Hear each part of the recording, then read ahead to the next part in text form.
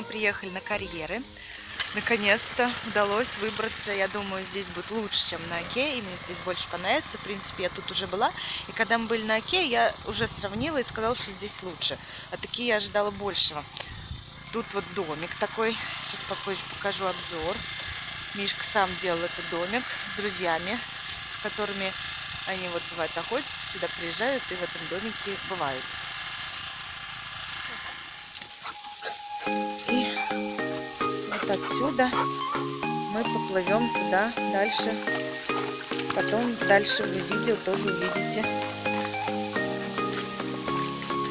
Здесь прям так красиво, такие пейзажи. Вообще обожаю природу. Наш русский лес.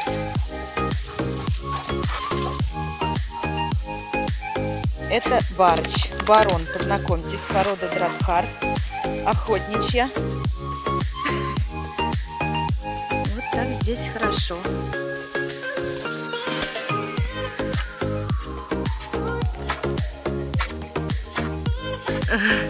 Барч плывет.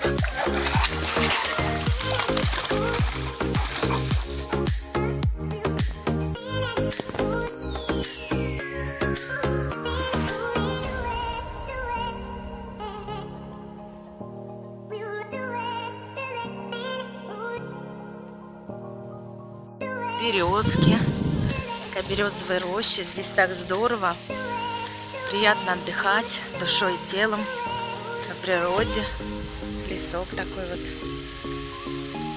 Сейчас уже у нас конец августа, сентябрь на носу. Как-то мы здесь были пару лет назад летом, а домик был еще не до конца построен, была только одна часть, и еще вот они доделали, вторую часть сделали. Домик.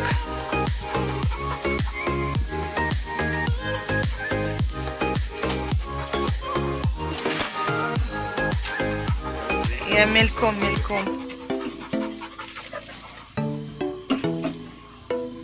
Даже видите как.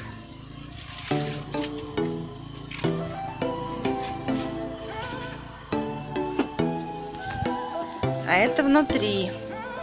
У них тут печка, буржуйка, чтобы было тепло. Потому что они приезжают в любое время года. Окошечко даже здесь есть. Вот надо построили сами. Своими силами, из подручных материалов. Ну, конечно, кое-что покупали, докупали. Но все же, да, молодцы. Тут сделали такую большую кровать. Сразу несколько человек может спать, друг дружку греть. А так, раньше тут вообще железные кровати стояли, когда я тут первый раз была. Вот тут все есть. И кружки, и тарелочки, и вилки, ложки, все, что нужно.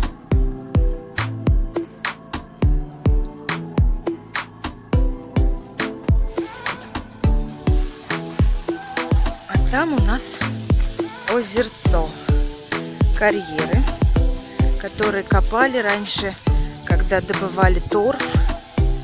И вот они образовались таким образом. И на лодке мы будем тоже плавать. Муж надует лодку. Когда-то, когда мы тут были первый раз, 2 года назад, здесь была деревянная лодка. И уже нету. Старая такая, старинная.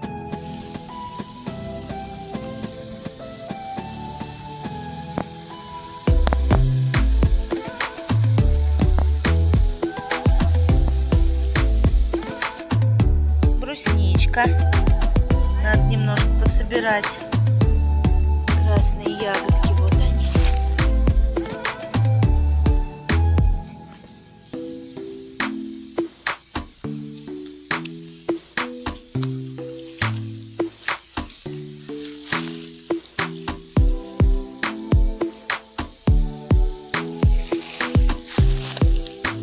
Вот она.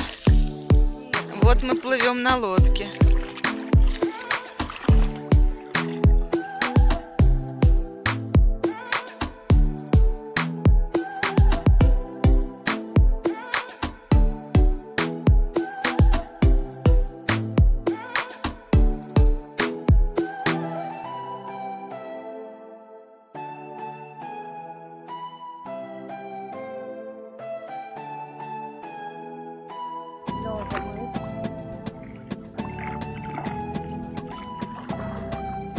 Все равно вечером снимает у меня плохо. Смотришь вот так.